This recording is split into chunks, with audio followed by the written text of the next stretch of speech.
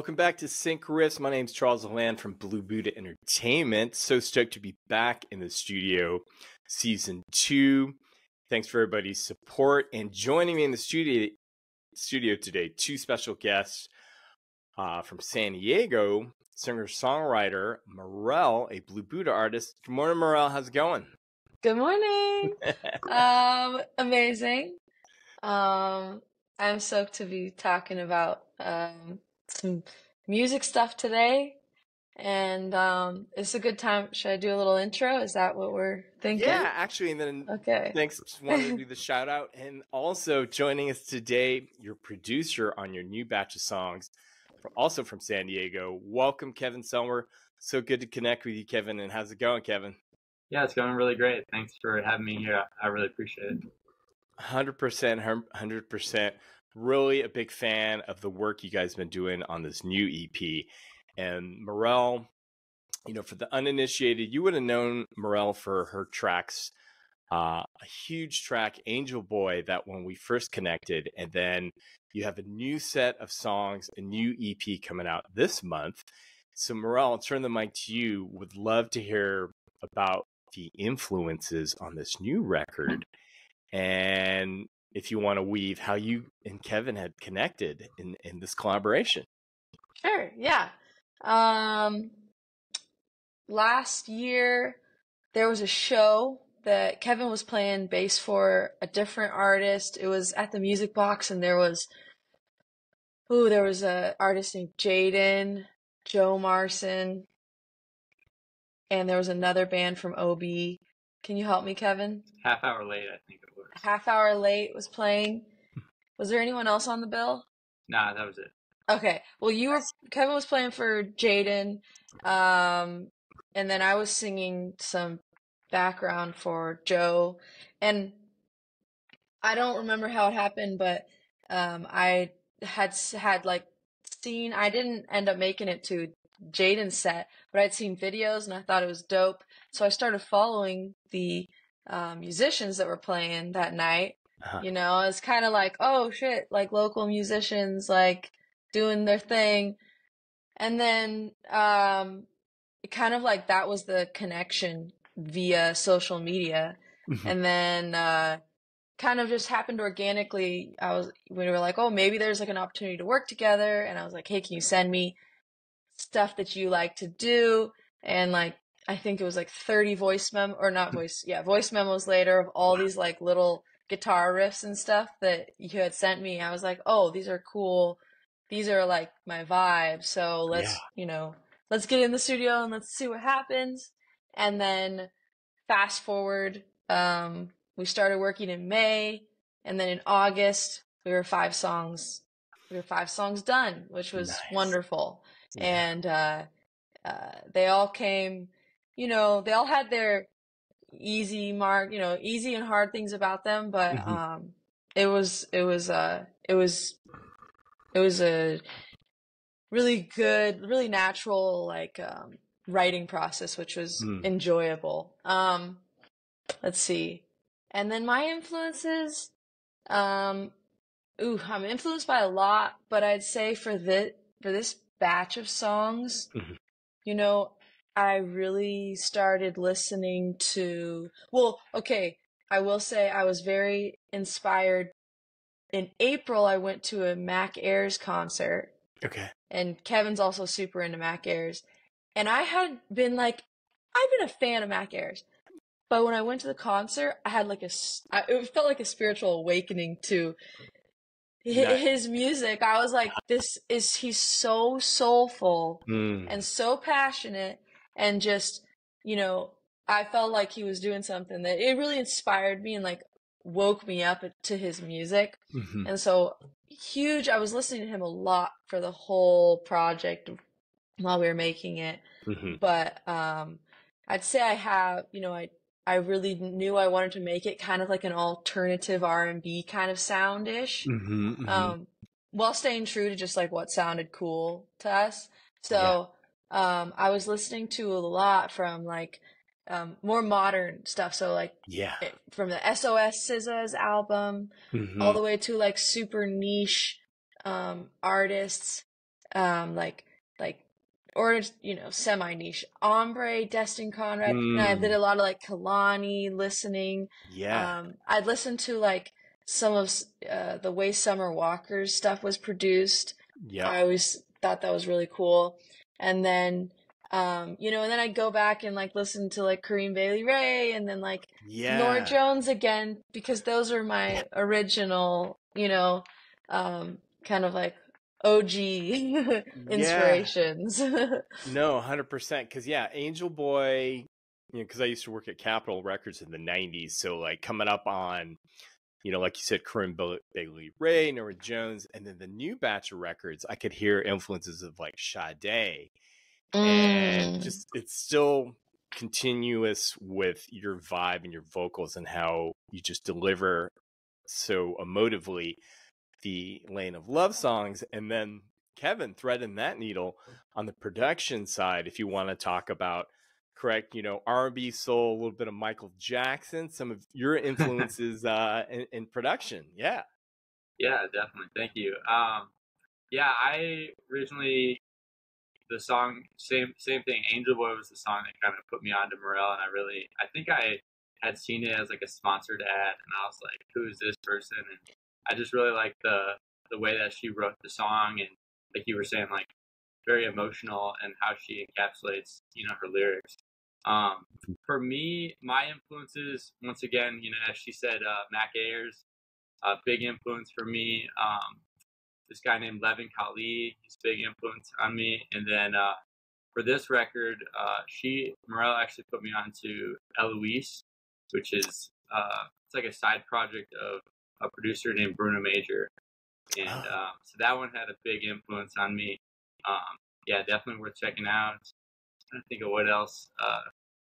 Yeah, it was interesting working with Morelle because we had, I have more of a instrumental musical background, and then she really dove deeper into like lyricism, and we just kind of combined worlds, and I showed her a lot of stuff, she showed me a lot of stuff, and it was a cool like collaboration. As she said, it was very seamless, like the writing process. I think the first week or so that we were writing together, like 3 of the songs were like semi written out, like we had already it just kind of happened like that.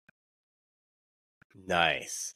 Yeah, and when you find that sort of groove there, and Kevin and Morelle, whoever wants to take this, and I'm always curious because I know from song to song it can vary.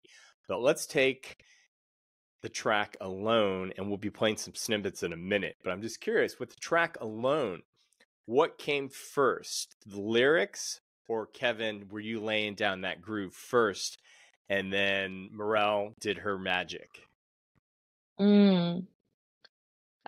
You want me to take this one? Yeah, you got it. Yeah, she's done.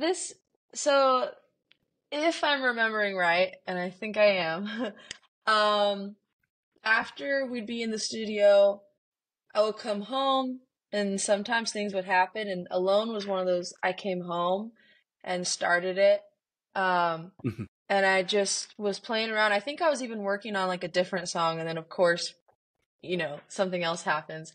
So yeah, so like it was just like, oh, you give me peace of mind. And like it started happening at home, and I took a video and I sent it to Kevin, and I was like, what do you think about this?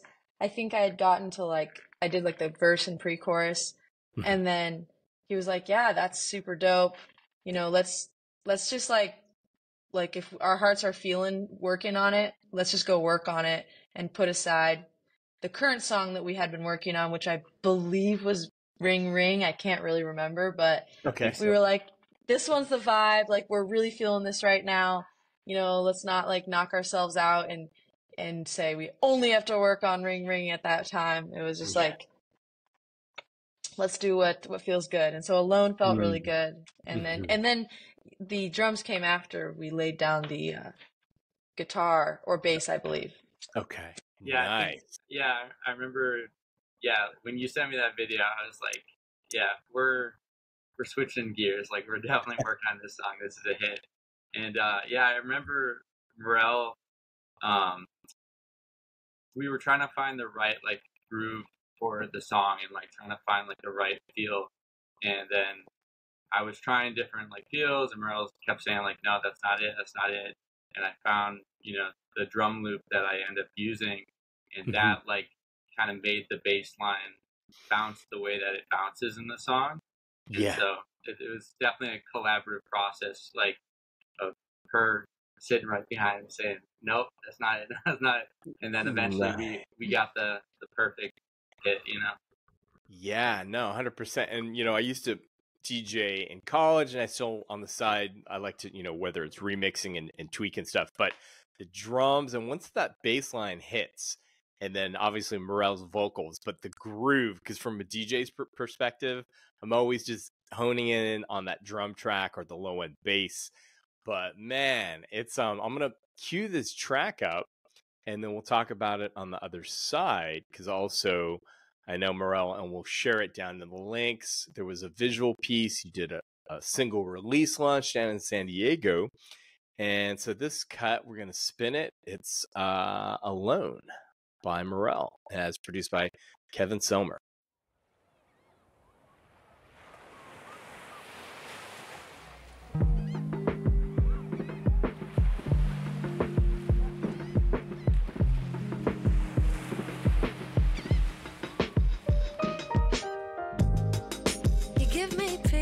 Mind, but chaos at the same time. Who's to blame? I just don't know. But we end up doing time in each other's lives. Who's to say? I just don't know. Well, you're more than just a little rush once in a while, but you'll never catch me letting on. I fake a smile, 'cause I'm afraid if we set sail, you gon' jump. You go through the ropes. You gon' let this go. I might be better off alone.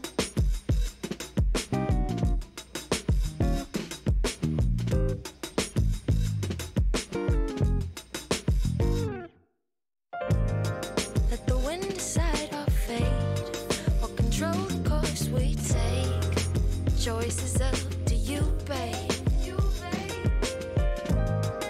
Don't let this ride away, 'cause you were scared like me. Show me you care, show me you care. Well, you're still the one I treasure at the end of the day. Even if I never say it, I still want you to stay. But I'm afraid if we set sail, you gon' jump the boat. You go through the ropes. You gon' let me go. I might be better off alone, risking it all for love, 'cause I've seen what that's done.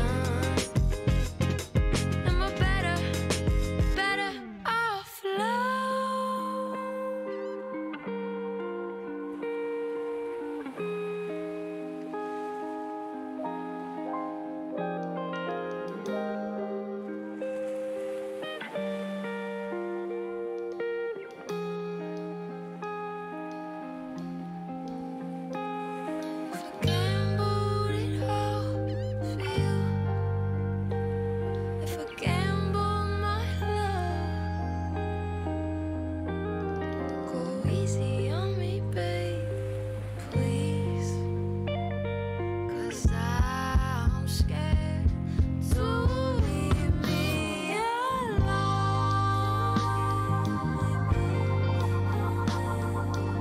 All right, I could play the whole track there. I wanted to play it up to your falsetto, Morrell, because, man, mad feels on that cut. And then Morrell and Kevin, whoever wants to take this, tell me about Correct. You did a live performance, and man, if you want to shout out, who's on keys, man, the players on that track on the live, it was like a recording studio in San Diego. I think are you referring to the live performance, the QSC one? Yes. Okay, yeah. Yeah, Kevin, I'll let you take this one. Yeah, sounds good. Yeah. Yeah, we did a QSC touch mix session, which I believe that's like Orange County area, actually. Okay. But yeah, Morrell, has an endorsement with them, and they asked her to, formulate like a band to do, live performance. So I was kind of in charge of the instrumentalist, and she was in charge of the backing vocals. So on keys we had Alex Ernst, on guitar Alan Knuckleberg, drums was David Sullivan, and then Anna Ballou and Kaylee Daughtery, I believe that's how you say it, were the backing vocalists. So, yeah. Amazing. I was on bass, and Morelle, front lady. Yeah, okay, that's right, Kevin. Yeah, I did, because at first I was hearing the playback and I thought you were on keys. And that's right. Now, man, much respect, because and Blue Note Records, Corinne and Nora Jones. That's just, I'm a label guy from back in the day, and seeing live performances and like that studio session. I mean, that could be released. That live version is just so pristine. And to thread the needle, any plans to do like a strip back, whether it's just Morelle on vocals with the piano version or an acoustic with a guitar, just strip, because that is another lane. That track is just so beautiful, and it could be interpreted that way as well. It's funny that you say that, because I ended up doing a little segment on the San Diego CBS, and it was just keys and me. And it was really fun. It was different. So it's almost something that like I haven't thought too much about, but I love that you brought it up. So it's swirling. Yes. No, it's because for sync, having those alt mixes, it's just another look. And for, the music supervisors who are already fans of your track, when I hit them up with an alt version, it's just cool. But yeah, I think I might have saw that you killed it. And I think, it was you on keys, and then you had one of your backup vocalists in that live one at the news station. Yeah, so so I was just on vocals. Oh, okay. And then Danielle Romano was on keys. Okay. And yeah, so she played keys, and then it was just very like simplified, like vocals and keys. That's it. Yeah, love it. So definite vote for that. And then and we'll share the link, you did a video for Alone. And man, you guys pulled out all the stops. Where was it shot? There was like a boat. Where was that? Love that video. Yeah. Yeah. Oh, I'm so proud of that video. I definitely worked with amazing people.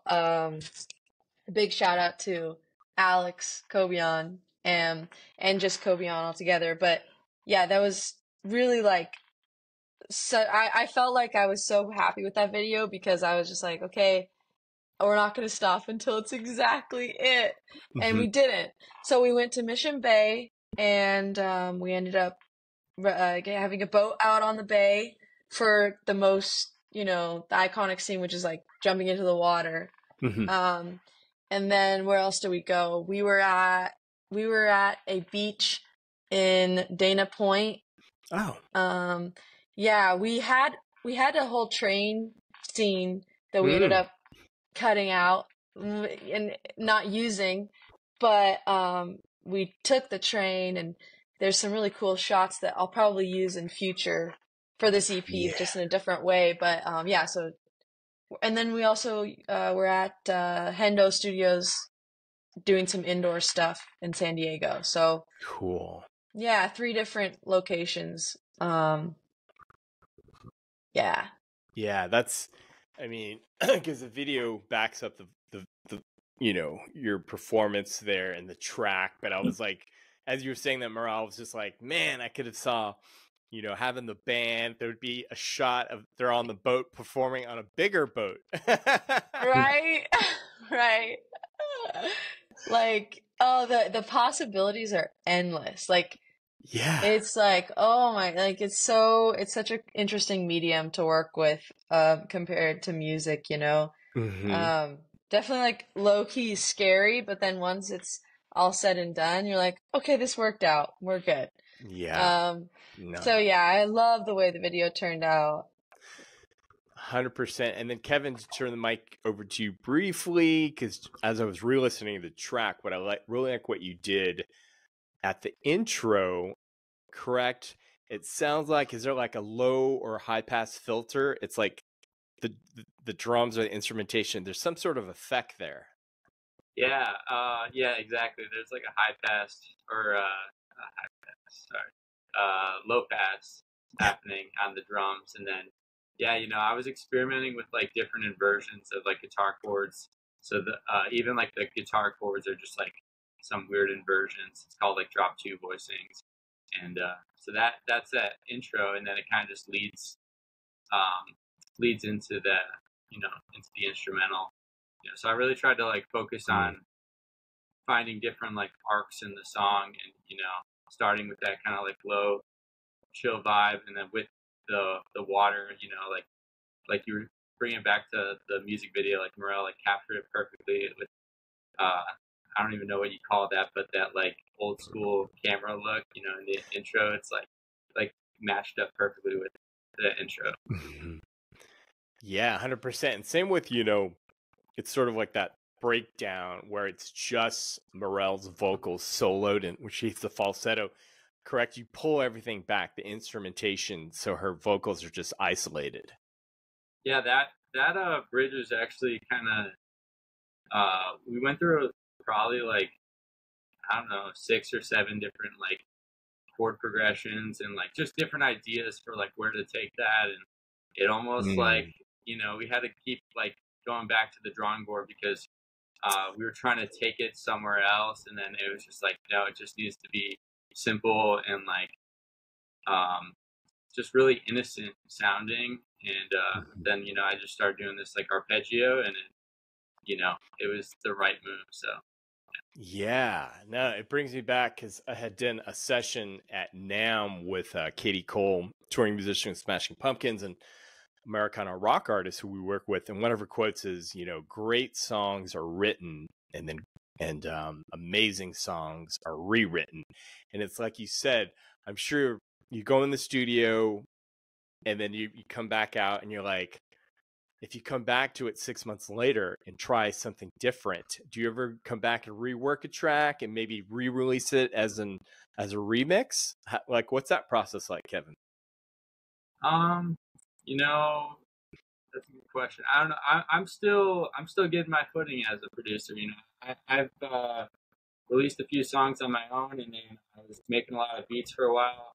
I took like probably a year off from creating and spent a lot of time like in theory, like just focusing on my theory and everything. So,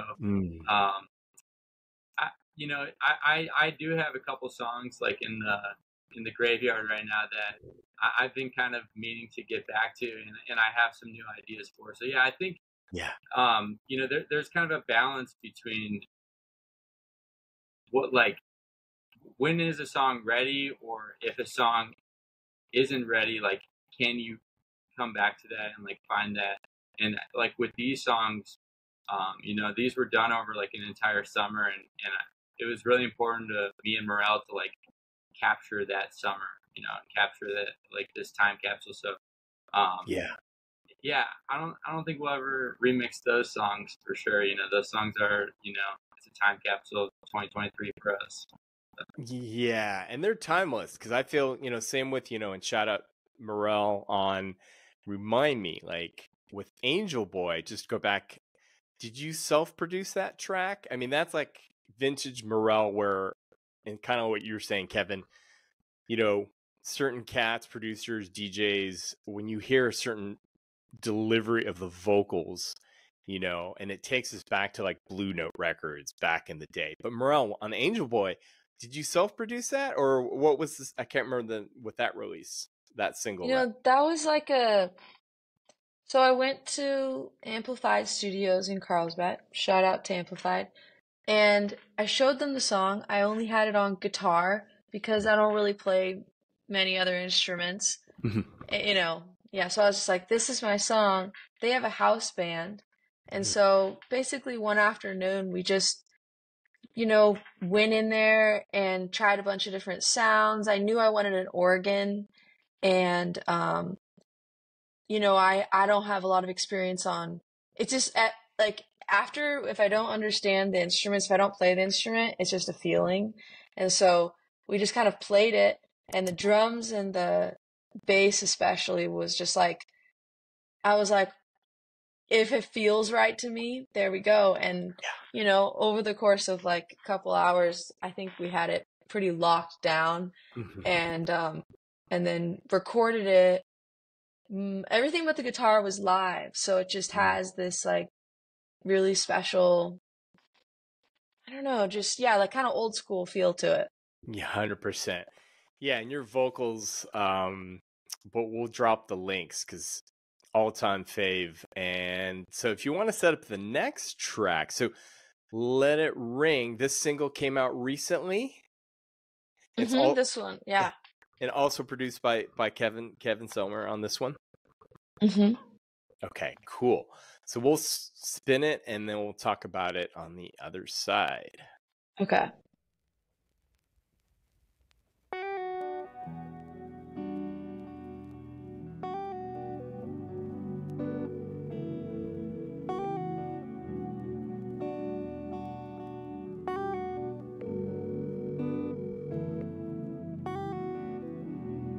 Your call has been forwarded to an automatic voice message system. 619.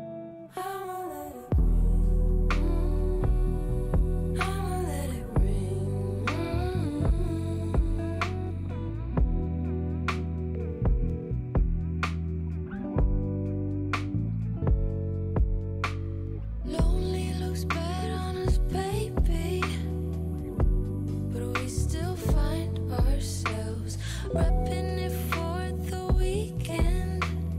Why do we do this to ourselves?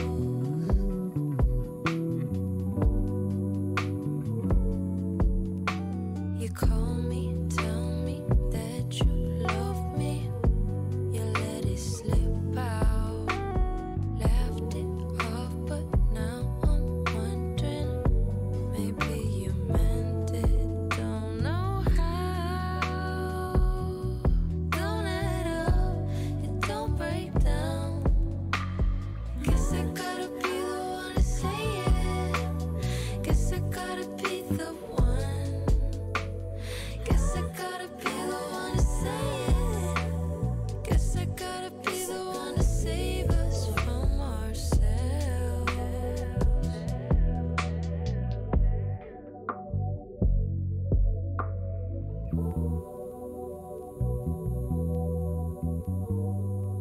All right, another great cut there. And as far as harmonies and backup, the harmonies on that, is that you or is that the backup singers? That's me. Nice. Yeah. Wicked. Just having fun with it. No, I love the groove on that as well. And then have you performed this live with a band, or when you play it? Because I know you gig a lot down in San Diego, and maybe it's just you on guitar and vocals on that, or have you done it with a band? I've not done it with a band. Have yet to do it with a band. It's gonna happen for sure. Yeah, that one. Another track with Mad Feels, and then so setting it up, we're in April, and then if you want to tell us what's in store, because there's some more tracks, and it's very exciting that you've produced with Kevin, and what's kind of the release schedule for this? So April 14th, the 4-song EP, well, 5-song EP will be out. 4 songs on all streaming platforms. A bonus track on the vinyl release. And we've got Let It Ring and Alone are on there. And then there's 2 more, Take a Few and Ring Ring, that are just their own little, their own songs. I'm really excited to, put the message out there and like share what the song means to me and how it like affects me. So, it's going to be good. April 14th. Nice. Save the date. And as far as plans for future gigs, like what's the rest of summer and you know, obviously folks will drop in your IG, and then if you do have live dates down in San Diego, everything obviously can be found on your IG or your website. Yeah, so I'm always playing restaurant gigs, sometimes private gigs, corporate gigs, all that good stuff, weddings. And that is usually me solo or as a duo sometimes with bassist or guitarist. But yeah, I'm always doing that. But I would say stay tuned because I am planning a special release for the EP, a little show.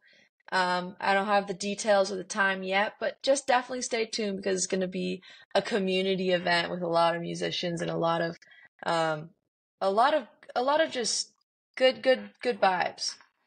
Very nice. Very cool. We'll post that up. And then I'm just curious, Morrell or Kevin, a side note, with technology and everything. Morrell, do you ever do live an acoustic mix or performance on IG Live or Bandcamp? Have you ever delved into that?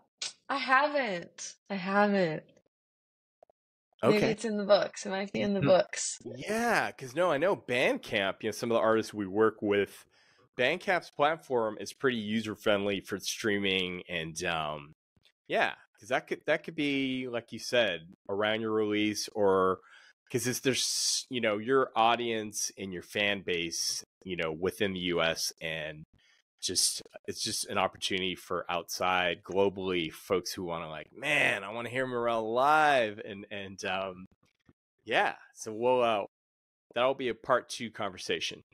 Bandcamp. Heard. Putting it out there.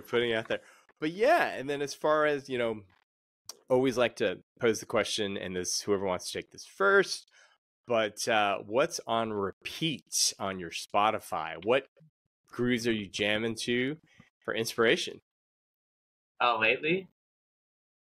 Oh, man. There's actually a local artist that I've been really turned on by lately. His name is Charlie Powers. He's pretty sick. He's like a producer songwriter. He's like endorsed by Timberland. Oh, So he's doing big things in San Diego. So yeah, his album's been like repeat. nice. What's his name again? I'll look him up. Charlie Powers. Okay. Yeah, he's kind of like alternative R&B and like hyper pop. I think is like kind of the genre. So it's cool. He's got his own vibe. And he's all DIY, just doing everything himself. So. Dope. Yeah, those are always the best. And cool, man. Thanks for the share on that, Kevin. And the Morrell, I'm sure when you're not listening to your demo tracks or new tracks you're working on, what's percolating on the playlist? So this past week, I have been so hyper focused on this artist, Naomi Sharon. I've really liked her since, for a minute, but I don't know what it is about this week. I have had her album on repeat and it's so good. So she's signed to Drake's label, Ovo Sound. And so she almost has this very unique, it is kind of Sade-esque, but modern and more, just even more vibey. But it's so good. And she has this gorgeous voice. So that has been on repeat for me. And, I pulled up my Spotify. I was like, what have I been listening to? Uh-huh. And then I'm like, nah, let's be real. I've been just listening to this album. It's called Obsidian. Okay. So good. Very nice. I just pulled it up and I'm curious because I think I've read some editorial. It's safe to say probably Waiting for You, that the title track is that's the go-to, the first cut. Solid choice. You can't go wrong. Yeah. And Nothing Sweeter is so good too. I mean, they're all very nice. Yeah. Cool. Yeah, there's so much, and that's the thing. And to thread the needle on this topic is, so much music is released on the DSPs, and competition's immense. We're here in the US, but there's music coming out globally. But just wanted to thread the needle and pass the mic to you, Morrell, because are you active on TikTok or primarily IG? Just IG. Just IG right now. Yeah, the TikTok is is a monster I want to tackle soon. Yeah. So my follow-up question, and we're all waiting with bated breath to see, powers that be on the government level talking, will TikTok be banned? And if that happens, aside from connecting with your audience on IG, Morelle, like your community, your fans who follow your music locally, if all the social media platforms go away tomorrow, what's your plan B? Email list. That's like my main thing, as other than Instagram, or say social media as a whole, because some people are on Facebook and whatnot.